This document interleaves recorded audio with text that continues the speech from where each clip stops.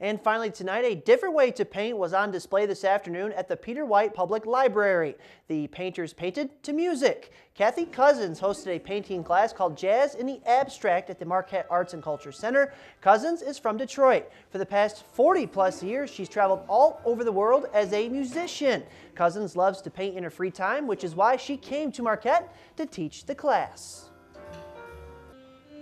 Every now and again, I'm lucky enough to get a community of adults that want to do artwork or are continuing artists. So it's just a little bit different medium from them because for the most part, they're used to painting realistic, and this is all abstraction. We haven't done anything to music before.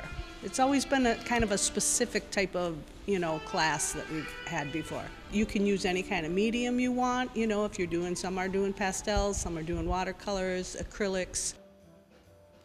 Cousins is no stranger to Marquette. She performed 2 years ago at NMU's Jazz Fest.